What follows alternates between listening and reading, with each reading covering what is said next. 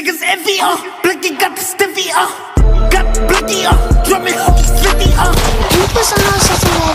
Yo, what's good? And this is the real Lul Benzie channel, and we about to air this bitch out. So today, the topic is the first night I danced. Yo, so many people been asking me about it. What was my first night like? What did I all do? How was it? Was I scared, nervous, blah, blah, blah, blah, blah. So we're gonna go over how my first night was, how it changed over time, and then how I got used to it. My first night dancing, being a dancer, was literally my first night being in a strip club. I had never been in a strip club before dancing in one, so I didn't know what the tipping was like. I didn't know the atmosphere. I didn't know nothing. I was like oblivious to a lot of shit. So it was like, okay, cool. Yeah. At first I thought I was gonna be nervous getting undressed in front of other girls, but that wasn't shit. That was like a locker room at high school, like, okay, get dressed. But then when I got on the floor, it was like different because I'm a really antisocial ass person. I don't like talking to people. I don't like being in people's faces. And it was just like I didn't know what I was supposed to do. Like, it wasn't that I didn't know what I was supposed to do. It was just like, okay, what's next? And, you know, I was just like, I literally kind of hid in the corner all night. Like, I literally hid. Like, I didn't go talk to nobody. I didn't dance with nobody. I literally, like, hid. And, you know, it was just like, I don't know if it's just because I was looking out, checking out the atmosphere, like, seeing what it was about. But, like, literally, like, for the first 3 weekends of me dancing, I didn't make shit. I was dancing at Villa, Chicago at the time. I was paying $150 on a Friday and a Saturday to dance, including tip out. And I wasn't making shit back. Like, I wouldn't even make my tip in back. I was making the, what is it? I didn't make the fucking, tip. I didn't make the tip in, nor did I make the tip out, you know. Because at V-Live, their franchise is known for tip in and tip out. But yeah, I didn't make that shit. Like, it was nerve-wracking. Like, I was just like, this was my plan Z. Stripping was plan Z. I had already went through, like, plan A, B, C, D, E, and I literally skipped the rest of the alphabet to go to plan Z. Like, that was, like, my backup. Like, if I ain't had nowhere else to turn, that was the plan. And it was, like, of course you nervous because, like, when you first start, you really get to hear people, like, people really be talking about you while you're on the floor. These people just saying it out loud, say it in your face. They don't care. It ain't them, so they don't give a fuck. And it was just like, I was a little bit nervous. I was like staying out the way. I didn't want no smoke. And then plus I had only been to Chicago maybe a couple times before I was there, like really there. I've never drove to Chicago really by myself. Like, I drove there by myself and danced there by myself. And it was like, okay, what the fuck? But after, like I said, after by the third weekend, after that weekend, I was like, yo, I'm going home with some money. Y'all got me fucked up. I'm not leaving this bitch till I make some money, make my tip in, tip out, and make a little bit of profit, you know? And eventually I did. But it was just like, you had to learn the hustle. You had to learn the move. You had to learn. And I learned by watching other girls. I learned by seeing how they talk, how they move, how they dress, how they carry themselves. And I seen the girls that spent money on the hair, the outfits, and was on top. You know, that's what I seen. Oh, you got to spend money to make money. You got to look the part, you know. And I didn't really look the part at the time. I didn't get no dance outfits until maybe, like I said, the 4th week of me dancing, because I actually made some money. Like, it was like, what the fuck? Like, when I first started dancing in Chicago, I had seen so much shit. Like, Chicago really, you know, molded me to be an aggressive dancer, because up there, they on sight. Like, it ain't no, oh, we finna argue and da-da-da. Like, most of the bitches that talk that shit with that shit. Like, and the other half of them ain't with the shit. They just talk out the side of their neck. But out of a lot of places I dance, Chicago really, you know, the Chicago clubs, that the bitches really be on that fuckery. You know, if they know you a weak bitch, if they know you a new bitch, if they know you a goofy bitch, they gonna try you. And you, at that point, have to let it be known you not the one. Like, I remember a time I was dancing, and, you know, V Live, they take your money after your stage set or what money you make on the floor. They take it and they lock it up.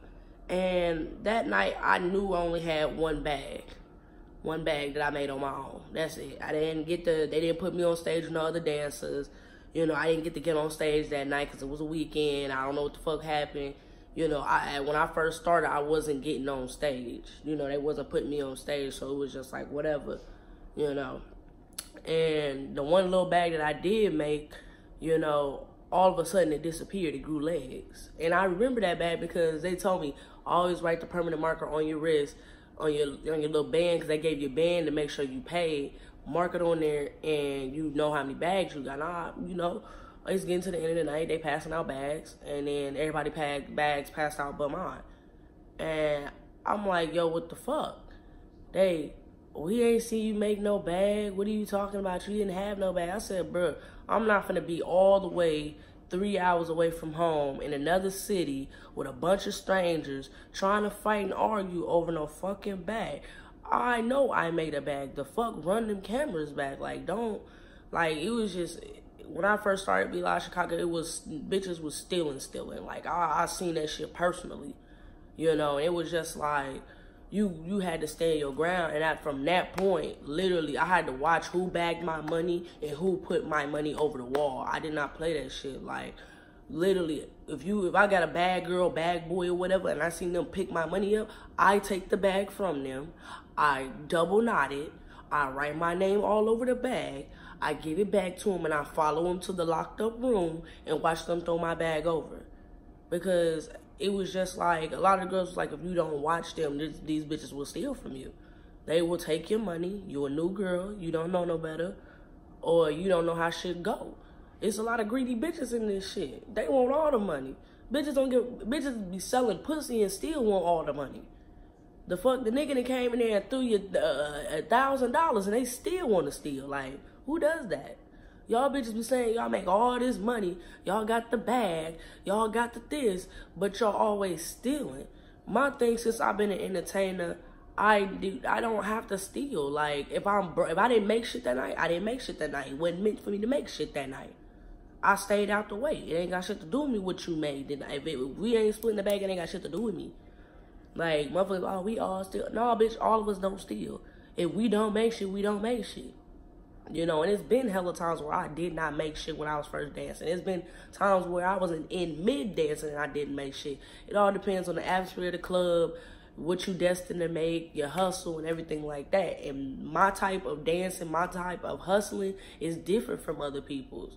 You know, depending on how I feel, depending on if I'm going to be bothered with these niggas, it depends on whatever. I'm not a real, oh, I'm finna be on your face, tell you I love you, and try to finesse you, and tell you I'm finna go home with you. I'm not that type of bitch, bro. So many people be like, oh, I just tell these niggas I'm finna go home. Man, these niggas crazy nowadays. These niggas will wait outside the club for you and snatch you up, and then nobody gets to hear from your ass again. Type of crazy. And I ain't with that. I tell niggas all the time, niggas will come up to me talking about how much money I got to spend in order to get you to come home with me. And I told these niggas, I'm good. Like, the other day, this shit happened at the Flame. I told him, I had a nigga. Dude was like, shit, I can't even know him but respect it. You feel me? Like, niggas, if you tell a nigga you not fucking, you just not fucking. And it's simple as that. But some people feel like they obligated. You know, that's not my place. Whatever, however hustle you gotta hustle, that's you. But don't sit here and belittle other motherfuckers because you the one that's selling pussy. And we out here trying to make an honest living out of this shit. Like, y'all hoes be out here trying to be all high sedity and classy. It always be the bitches that selling pussy that be all high sedity and nose stuck up. Like, bitch, we know you selling pussy. What your nose stuck up for? Everybody done had that little pussy. Like, don't know what you got your nose stuck up for. Like, like, I've noticed since I've been dancing, wherever I've traveled, like I said, I've traveled to many cities, many states, and I've danced with a lot of different girls, and is usually the most stuck up bitch, usually the one selling pussy. And I'm not talking about stuck up because you know you got your swag or whatever, or you stuck up because you known on TV or whatever. I'm talking about you are unpleasantly stuck up. Like, it's uncomfortable stuck up, like disrespectful stuck up, like, and I just be like, y'all hoes need to calm that shit down. Like, don't nobody give a fuck about you selling pussy, bro. Sell your pussy. We let us hustle the way we know how to hustle, but don't sit here talking about, oh, that's a hustle. No, bitch, selling pussy is not. All you gotta do is lay on your back and open your legs and let the nigga nut on you. That's it. That's it. You not doing no backflips on the dick. You ain't gotta do nothing. You just gotta lay there. You feel me? Like, don't let these girls lie to y'all. Like, if you feel like selling pussy, that's your business. But don't sit here and talk about somebody else that's not selling pussy. And don't talk about they pockets, because that's they pockets. You feel me? Like, don't do that. It be so many bitches out here that be just annoying as fuck. You know, but after a while, like, I danced in Chicago for like 6 to 8 months. And I was making decent money. I was only dancing on the weekend at the time because I was going to school at the time. You know, so it was extra money. It was an extra, I would get from an extra $300 to maybe $600, $700, $800 a week, you know, extra, you know, depending on the weekend. Sometimes I came back home with an extra $3. Sometimes I came home with an extra $7, you know, because I only worked 2 days out the week, Friday and Saturday, and them days be so hectic, especially at V Live. Like, it's a system there. It's a system. All these clubs got systems. Don't sit here and just think it's like bittersweet. Like, some clubs, you can go in that bitch, earn your respect the right way, and really get, you know, really fuck with people. Once people see you can hustle, make money, you get your respect, and motherfuckers don't fuck with you. Some clubs, regardless of what you do, how you hustle, how you try to get your respect, they don't give a fuck, because they got some politic ass shit going on. All clubs have politics, but you gotta pick which club where you can move into politics. Like Blue Flame, they politics ain't even, you come in that bitch and you earn your respect. Motherfuckers come in there and see you working your ass off, you're going to get tipped. You're going to make something. If you're in that bitch busting your ass, and I mean, sometimes it's some nights where I have to bust my ass to make a bag. I ain't mad. It is what it is. You know? Like, if motherfucker give me opportunity to get back on stage and I was already on stage, I'm taking that shit, bro. I'm not finna be like, I ain't finna get on stage because all these other girls don't want to get on stage. Man, fuck y'all. I'm not y'all. Y'all might not think no money up there, but I'm gonna make these niggas tip me. You gotta make motherfuckers tip you, bro. Like, you gotta put a pep in your step. You just, yeah, he not tipping, I'm just stop. No, you gotta do a little extra, and then after that little extra, if he ain't doing nothing, move around. Like, so after that little time of me dancing in Chicago, I finally learned how to, you know, dress, how to carry myself and shit like that. And eventually, it was around that New Year's, I felt like I should be making more money. Like, I looked at myself and was like, I can't keep dancing here. I'm not making enough money. This ain't enough money for me no more. What is this? You know, and then I had finished school, you know, that December or whatever, around the New Year, Christmas time, I had finished school, so I could dance more days out the week. But it was just like, it wasn't jumping during the week. That club wasn't jumping during the week. It was only jumping on the weekends, and that was it. When I was working there, it was only jumping on the weekends. You know, so it was just like, eventually I started talking to other people about it. It was like, you should go to St. Louis. I'm like, St. Louis? Yeah, you know, I was hearing so many stories about St. Louis. Never been to St. Louis till I started dancing. You know, never been there, never been to a strip club up there, none of that. They were just like, you're pretty, you're light skinned, you know how to dance, they gonna tip you. I'm like, oh, okay. So, next thing next. After a while of contemplating, stalling, procrastinating, I eventually made enough courage or whatever and packed up my shit and went to St. Louis to start dancing. I started dancing at Bottoms Up. That's one of, like, I guess it's one of the OG clubs. Like, that club has been open for forever. It's still open, you know. And when I got there, it was so motherfucking ratchet. I ain't even gonna cap. Coming from V Live and going to Bottoms Up, it was like, V Live had good lighting, you know, had to light up stage, and, you know, had the little, you dig. You know, I was glamorized, but it wasn't enough money in there for me. Not for me. You know, I don't know what it was for other bitches. I mean, they still there, so it must have been something, but it wasn't for me, so I had to move around. So I went to Bottoms Up, and it was like, when I seen it, it was just like, I was like, what the fuck? Like, cause I came in there all dressed up and shit. Cause you know, every time you come to try to get a job, you gotta come in that bitch looking like a whole snack and shit. And I'm like, all right, cool, whatever. Came in there like I'm trying to work. You know, gave me a tour and shit. And it was just like, all right, cool. Did the tour and was like, fuck it, all right, well, you trying to work? All right, I'm trying to work tonight. All right, here. You know, sign this, and get ID, and then boom, I was dancing. First night I worked at Bottoms Up, I made the G by myself. I didn't dance with nobody just yet, and I was cool. And I was like, cool. I ended up linking with a couple girls there, you know. They was cool people at the time. I ended up staying with them at they loft and shit. But then I eventually like faded back because they had tendencies that I didn't have.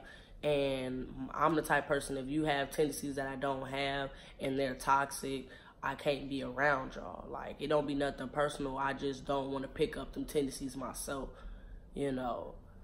And then eventually, you know, I was at Bottoms Up for like 2 months, and then the next thing you know, Onyx opened. Onyx opened in St. Louis, and I opened up with, as one of their main girls there.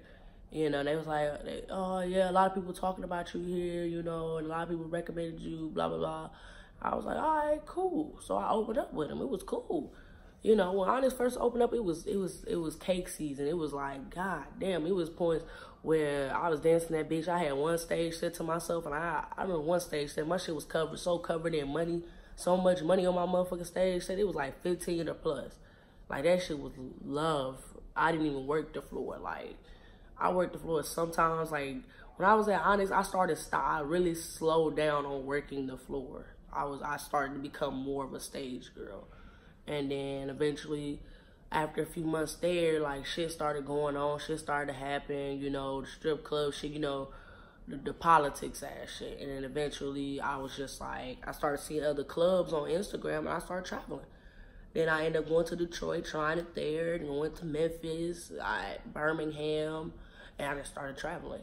You know, I just started traveling. Like, it took, but all of them took guts to go to these cities because I was going by myself. I heard these scary ass stories about people getting snatched up, these girls being sex trafficked, these niggas following them. Like, I used to be terrified because you never know. People watch you in a strip club and be plotting on you the whole time. So you got to carry yourself a certain way and move a certain way. With me, I don't drink while I'm at work. I don't. You might catch me taking a sip every pink blue moon. Is not a habit for me. I cannot drink at the club because I need to be self-aware of what's going on. You know, I need to see what's going on because you never know. You in there making your money, you making a bag, and there's one broke nigga in there that's been watching you all night, and he hangs around in the parking lot waiting for you. You know, you never know because all clubs don't got good security. All clubs don't have, you know, even have security in the parking lot after the club closed. That's just the truth. So you gotta move a certain type of way, and you gotta watch. You gotta be alert. You can't just be riding around this motherfucker and think somebody not gonna follow you. But especially if you got out of town plates, these motherfuckers gonna be like, who the fuck is this? I ain't never seen her before. That might be a lick. You know, you can't expect to go in the club and every girl in the strip club is gonna be your friend. It's not that type of field. This she trying to take money out my mouth type of field. Eventually, you might get cool with the girls. You get casual. You get culture. You know, you be cool.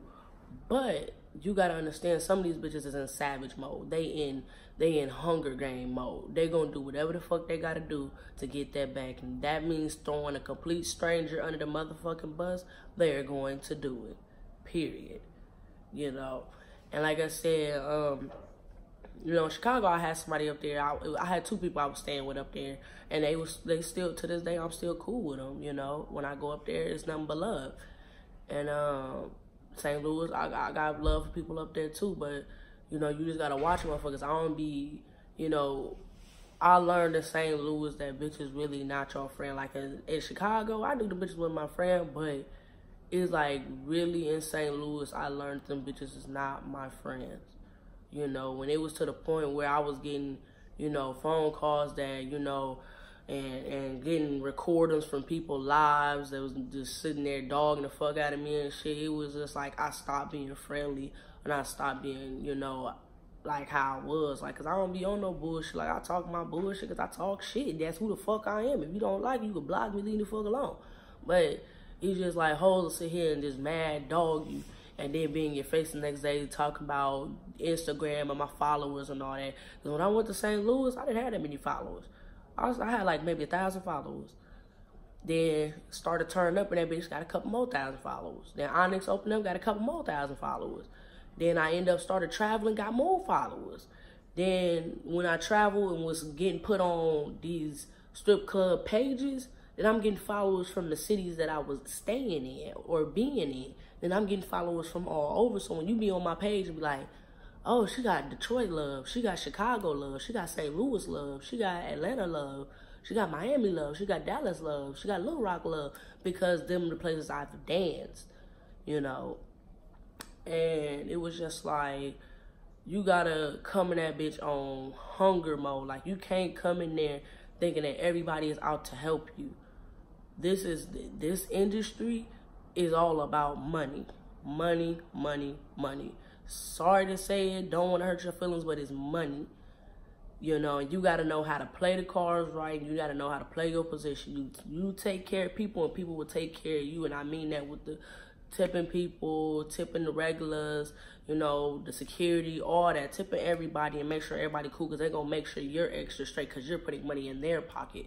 You know, bitches be like, I ain't tipping him. I ain't tipping him. But you got to understand.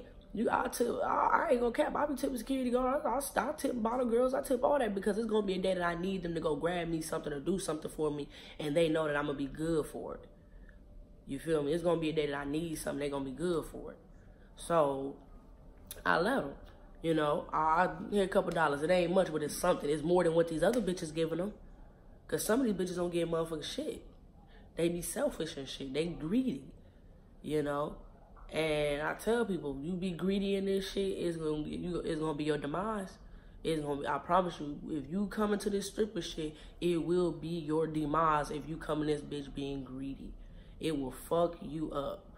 Because some girls come in this shit and then they get a taste of a little bit of money, then they get a little more taste, then they get a little more taste, and then they do something stupid, blow their money, whatever they do, and now they starving, they hungry, they want more money. And then here come the nigga. He coming in with whatever money he got and he trying to fuck. Then you got the other motherfuckers out here. Then you got these niggas and these females that will pimp your ass the fuck out. You feel me? You just gotta know better. Some of these girls be so young and don't know no better because don't nobody else tell them. Like when I started dancing, you know, it was like I didn't have no real mentor in this dancing shit. I had to learn off of trial and error and talking to these other strippers. Like, for real, like, talking to these other strippers, I had to learn. I didn't have no mentor where, oh, yeah, girl, go here, get this. Oh, yeah, girl, I got you, do your makeup. Oh, yeah, girl. That wasn't the case in my situation. It wasn't. When I first started, bitches wasn't trying to be my friend. Bitches wasn't trying to put me on. Like, I had to really start poking and prodding that shit just to get outfits, just to get shoes.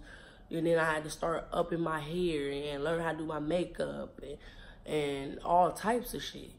You feel me? Like, it wasn't like some girls come in, they come in with their friends or an OG stripper bring them in. Or, you know, I didn't come in that way. I came in by myself. You know, I met a lot of good people since I've been dancing. I met a lot of bad people. And I'm telling you, sometimes you meet these bad people and you don't escape. So you got to be careful who you talk to. You got to be careful who you get a relationship with. You got to be careful who you build a connection with, because some people will build a connection with you because they see you as another dollar sign. They see you as another way to get money, you know. And I used to tell people, like, if you trying to become an entertainer and you never strip, you never done none of this, you got to ask yourself this. Do you want to be labeled that for the rest of your life? Because once you cross that line of entertainer, that's what they gonna see you as for the rest of your life. Regardless of what the fuck you do, they still gonna bring the stripper shit up. You see, it's so many famous people out here that used to strip, and they still, regardless of their achievements, or regardless of what they've done, regardless of what they brought to the table, regardless of whatever the fuck they did that was magnificent, they still bring out you was a stripper, we don't give a fuck. So if you really want to cross that line and be labeled that for the rest of your life, then go ahead. I mean, you gotta take that shit with a grain of salt. But if you're not ready to be labeled like that, be a bottle girl or a waitress. Try that out first. You know, if I knew I could try out being a bottle girl or a waitress or a bartender first, I probably would have done that first. But me, I never waited on people. I never poured drinks. You know, I didn't even know what a bottle girl was. So at that point, it was just like all I knew was stripper, and that's what I went to for the extra money, you know. But like a lot of people be encouraging the shit, and I just be telling people like you gotta know what you're going and getting yourself into, because I promise you, you come into this shit thinking, oh yeah, it's gonna be easy, yeah, I'm a bad bitch. That's cool, that's nice, that's hunky-dory and a piece of cake, but this shit will corrupt you straight to your soul, bro. These bitches get corrupt, then they get on drugs, and they just start selling pussy, and they lose themselves, and then it's 10 years that flew by, and they can't figure out what the fuck going on, and they lost. And then they want to blame everybody else for their fucking problems. We ain't got shit to do with that, fam. You had the same deck of cards we did, and you dealt your shit. You know I ain't had the hardest life compared to some of these other entertainers, but at the same time, I planned my shit out. I planned it. You know, I came in the game with one goal, and it wasn't to be friends with bitches. It wasn't to fucking find a man. It wasn't none of that. It was come in this bitch, hustle, and get your money and go the fuck home, like all in one. I didn't come in here for none of that extra ass bullshit. Some clubs, I really don't even talk. I come in there, be like a ghost, make my money, and dip out. You know, because people don't know me, people don't know how I move, and don't know how I talk. Sometimes, some clubs I go into and don't even talk at all. They just see me make money, and then they talk to me. You know, you just gotta know how to carry yourself. A lot of y'all girls coming into this shit, not experiencing life, and not getting a regular job, and knowing how to, you know, really do some regular ass shit. Y'all be seeing the glamorous life of Instagram and what we put on there. Y'all gotta understand, this is Instagram. This shit is for show. This is just for show, politics, money, whatever. Motherfuckers like, oh, you got bands, you caked up. I'm good, I'm decent. I ain't saying I'm rich and I ain't saying I'm poor, I'm blessed.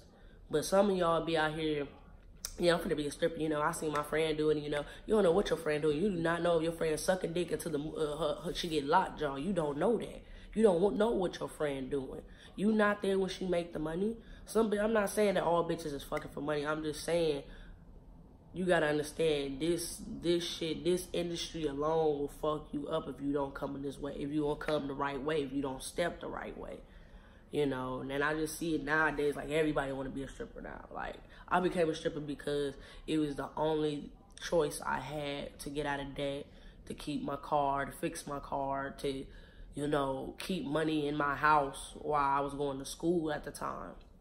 If I did not have to be an entertainer, I probably would have not been an entertainer, because I had too many other tricks of the trade to do. I would have just worked a regular job, because I was a regular person before this. I was regular as fuck.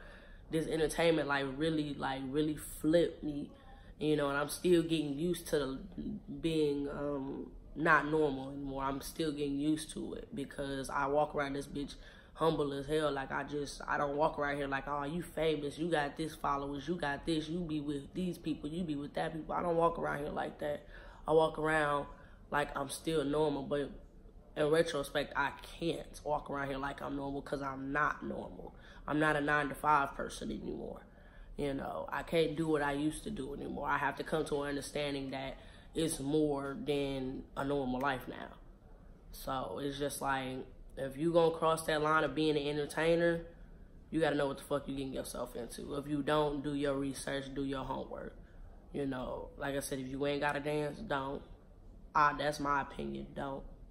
Cause some of y'all fuck around and fuck y'all whole lives up, cause y'all just wanna think it's sweet for a couple dollars. Trust me. If you ain't no real hustler, and you not a real hustler, it's gonna be hard unless you selling pussy.